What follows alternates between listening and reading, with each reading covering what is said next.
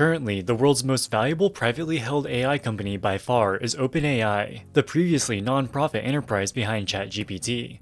The now for-profit company is reportedly in talks to raise money from venture capitalists at an eye-watering valuation of $80 billion. Before OpenAI stole the limelight, the world's most valuable private artificial intelligence unicorn was a Chinese company called SenseTime. In 2018, it raised a funding round, valuing it at over $4.5 billion. It attracted blue-chip investors including SoftBank, Qualcomm, and Alibaba. SenseTime creates computer vision technology. This is artificial intelligence which can look at an image or video and identify objects or people. Computer vision has a wide range of use cases, most notably of which are verifying people's identities and conducting mass surveillance with public security cameras.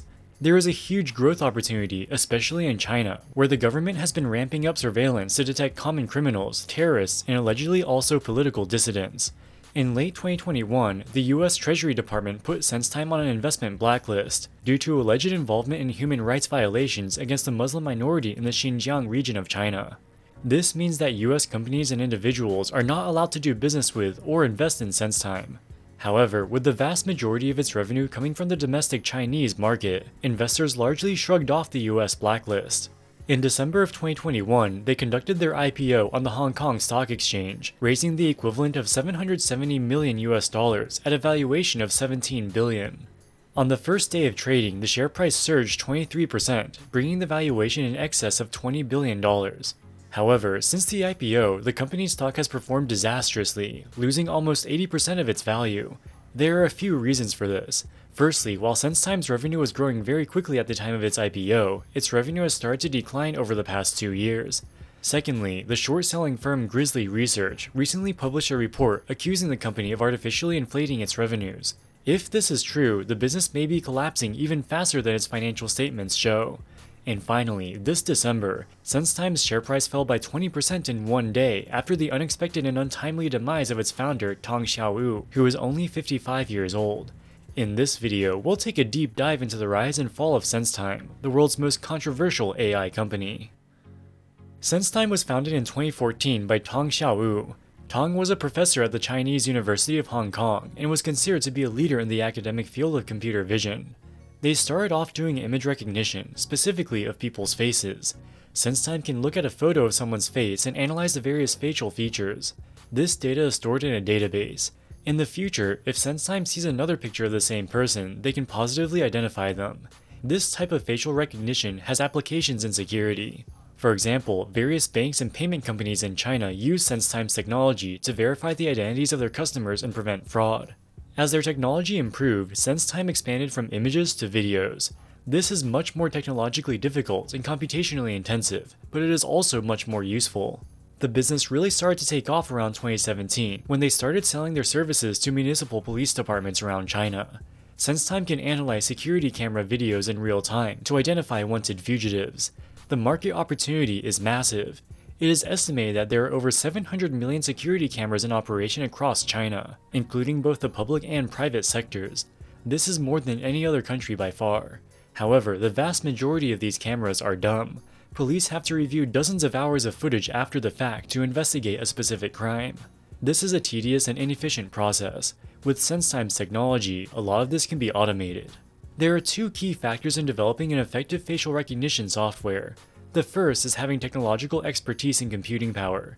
Many companies around the world have this. The second factor is access to large amounts of data. To train the artificial intelligence models, you need access to pictures of hundreds of thousands, if not millions of people. The more data you feed into the model, the more it will learn, and the more accurate it will become. Because of China's large population and the early adoption by Chinese police departments, SenseTime was able to access tens of millions of hours of security camera footage to help train its models.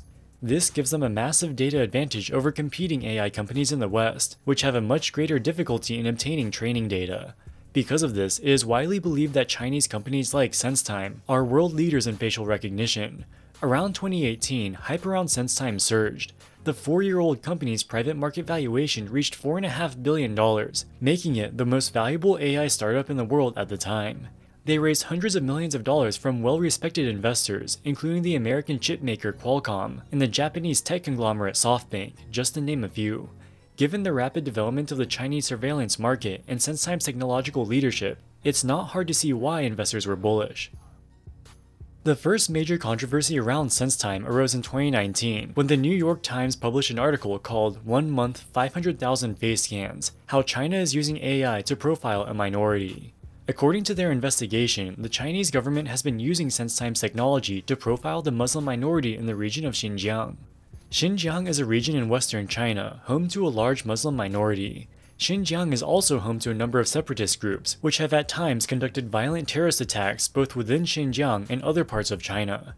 The Chinese authorities have responded by cracking down hard, arresting hundreds of thousands of suspected terrorists and separatists. Many foreign groups have accused China of violating human rights by arresting people in Xinjiang without due process. The Chinese government vigorously denies this. But what's undeniable is that they have invested billions of dollars to set up a high-tech surveillance system, with police checkpoints and security cameras almost everywhere. This is a perfect place to deploy AI technologies to sift through billions of hours of surveillance footage to track millions of people. According to SenseTime's subsequent financial filings, its business activities in Xinjiang are minuscule. They claim that sales to customers in Xinjiang represented at most 0.6% of their total revenue in any given year. And in the first half of 2021, they generated zero revenue in the region. With that being said, it may be possible that they sold their software to Chinese government entities located outside of Xinjiang that were ultimately tasked with analyzing surveillance footage from Xinjiang. It's difficult to know. In 2019, the Trump administration put SenseTime on the Department of Commerce's entities list, which prevents US companies from doing business with SenseTime unless they receive a waiver. The most impactful implication is SenseTime's ability to purchase US-designed semiconductors such as NVIDIA GPUs, which they use to train their AI models. Importantly, the restrictions only targeted one of SenseTime's subsidiaries, Beijing SenseTime, which is alleged to be involved in surveillance in Xinjiang. Other parts of its business were not encumbered. Once one of SenseTime's other subsidiaries purchases US-designed chips, the Commerce Department realistically has no way of knowing what they are used for. So their inclusion into the Commerce Department's entities list in 2019 had limited, if any, impact. In 2021, the restrictions against SenseTime significantly tightened when the US Treasury Department added the company to its investment blacklist. This prevents any US business or citizen from doing any business with or investing in SenseTime. And unlike the previous restrictions, the investment blacklist applies to all the company's subsidiaries. This makes it impossible for SenseTime to directly buy NVIDIA GPUs or other US-designed chips. SenseTime has already stockpiled a large number of GPUs prior to the implementation of these restrictions. Furthermore, they are reportedly still able to rent capacity on NVIDIA GPUs from cloud computing companies, although it's unclear how sustainable this is, as these cloud computing companies may also become subject to trade restrictions. In the meantime, Chinese companies are rapidly developing their own GPUs and other semiconductor products, which are now unavailable due to US export restrictions. According to most industry analysts, these Chinese chips are still years behind the most cutting-edge chips designed in the US. With that being said, the inability to source top-notch NVIDIA GPUs may not be as disastrous as it first sounds. Under the most recent trade restrictions, no Chinese companies are allowed to buy top-end US chips. The vast majority of SenseTime's revenue still comes from within China. To the extent that SenseTime's technological development is curtailed by US technology controls, so too will all of their competitors. So it shouldn't have any impact on their competitive position. In December of 2021, shortly after they were added to the US investment blacklist, SenseTime conducted an IPO on the Hong Kong Stock Exchange. Despite US investors not being able to participate, the listing was a success. They raised $770 million at a $17 billion valuation. Technically, the money raised was in Hong Kong dollars, but for simplicity, I've converted everything to US dollars. So for the rest of this video, every time we say dollars, we're referring to US dollars. The IPO was heavily supported by the Chinese government. An investment fund owned by the central government bought $200 million worth of the shares. Funds owned by the Shanghai city government also invested about $220 million. Thus, more than half of the money SenseTime raised in the IPO came from Chinese government entities. When SenseTime IPO'd, it had a premium valuation of well over 20 times its trailing revenue. Since then, the share price has lost roughly 80% of its value. This is largely due to the company's disastrous financial performance. In 2021, their revenue grew 36%. Investors presumably expected growth to continue at that pace or even accelerate. But revenue declined 19% in 2022 and another 25% in the first half of 2023. This is despite the company spending massively on research and development, which has caused them to post massive operating losses. To dig deeper, we can look at their revenue by segment. They have 4 segments: Smart Business, Smart City, Smart Life, and Smart Auto. Historically, their largest segment has been Smart City. This includes the police surveillance video business that they are most well known for. Smart Business includes things like facial recognition for employees to access restricted areas at their workplace. They also sell similar products to apartment complexes to allow residents to unlock their doors by scanning their faces. The Smart Life segment contains a hodgepodge of consumer offerings. For example, they created a software that can analyze the photos that people take with their smartphones and automatically sort them into albums. They licensed this software to a Chinese phone manufacturer called Vivo. The Smart Life segment also includes consumer robots, which can play board games like Chinese chess and Go. The purpose of these robots is to teach kids how to play the game. This product was mostly viewed as an overpriced gimmick and flopped massively. Most parents would rather just teach their kids to play these games themselves. The final and smallest segment is Smart Auto. This includes facial recognition software, which can verify the identity of the car's driver, as well as an Alexa-like AI voice assistant. Some automakers have licensed this technology. They are also working on using their existing computer vision technology to make a self-driving car, but they are still many years away from full self-driving. As we look at the revenue by segment, the most surprising thing is the collapse in Smart City revenue. This is supposed to be SenseTime's bread and butter. In 2021, they made 2.1 billion Chinese RMB from this segment, which is equivalent to about $300 million. Based on the current year run rate, this is on track to decline by a shocking 70% to roughly $90 million in 2023. So what happened? The main customers for SenseTime's Smart City segment are municipal governments. Historically, Chinese city governments have raised a significant portion of their revenue from the sale of land to real estate developers. Following the real estate crisis of 2021 and 2022, few developers still have the cash to buy new land. This has led to a severe decrease in revenue, forcing municipalities to cut costs. One of the ways they have done this is decreasing their orders to companies like SenseTime. It is true that SenseTime provides a valuable service to city police departments, but in many cases, cutting off SenseTime will only have a limited impact on public safety. State-run news channels in China frequently boast about the effectiveness of police surveillance. The perception of a high-tech surveillance system can often deter would-be criminals in and of itself.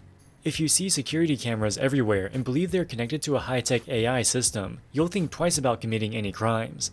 In reality, the cameras may or may not even be working.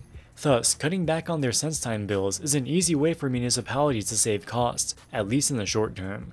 SenseTime itself has tacitly admitted as much. In their 2023 interim report, they disclosed that some of their smart city customers are facing temporary budget constraints due to the uncertain macroeconomic environment. The second problem is competition. Substantially all of China's tech giants, including Alibaba, Tencent, and Baidu, are investing massively in AI, including computer vision technology. While they haven't been doing this as long as SenseTime, they have profitable core businesses, which allow them to invest in AI indefinitely without the need to raise capital. And while the numbers look bad on their face, SenseTime's real financial situation may be even worse than its financial statements lead us to believe. In November of 2023, the short-selling firm Grizzly Research published a short report accusing SenseTime of using elaborate round-tripping transactions to artificially inflate its reported revenue. According to the report, in 2020, SenseTime sued a company called Jingyi Da. Jingyi Da is a distributor for SenseTime software. SenseTime paid Jingyi Da 10 million RMB. In return, Jingyi Da signed an agreement to purchase 10 million RMB worth of facial recognition products from SenseTime. But instead of purchasing the products directly, Jingyi Da paid another company called Emo. In exchange, Emo would assume the liability to purchase 10 million RMB worth of SenseTime's products. But before Emo could fulfill the agreement, its founder was arrested for an unrelated crime. Thus, Emo was not able to fulfill the purchase agreement. SenseTime proceeded to sue Jingyi Da for failing to fulfill its obligations under the purchase agreement. All this information came to light in public court filings. Jingyi Da argued that they were no longer liable as they had already passed on the purchase obligation to Emo. To the extent that SenseTime cannot enforce the agreement with Emo, it's not Jingyi Da's fault. The court ultimately ruled in favor of Jingyi Da. The important part of the story is not the fact that Emo defaulted. This is just the reason it ended up in court. The real head-scratcher is why would SenseTime engage in such a weird arrangement in the first place, paying a company to pay another company to buy its products. According to Grizzly Research, this was a round-tripping transaction meant to inflate the company's reported revenues. Not enough real customers were interested in buying SenseTime's products, so they sneakily paid people to become customers. The reason they added Emo as a middleman was presumably to make the paper trail more convoluted and pull the wool over the eyes of their auditor. Round tripping could explain why they've been losing so much money. If you have to pay your customers, it's very difficult to make a profit. It could also explain why revenue growth collapsed following its IPO. With the increased scrutiny of being a public company, SenseTime may have decided that continued round-tripping transactions are too risky. On December 18th, SenseTime's share price plunged to an all-time low following the announcement of the untimely demise of one of its co-founders, Tang Xiaoou. According to the company, he succumbed to an illness, although we don't know what the illness was. While Tang still owned roughly 20% of the company's stock, he no longer held a management position.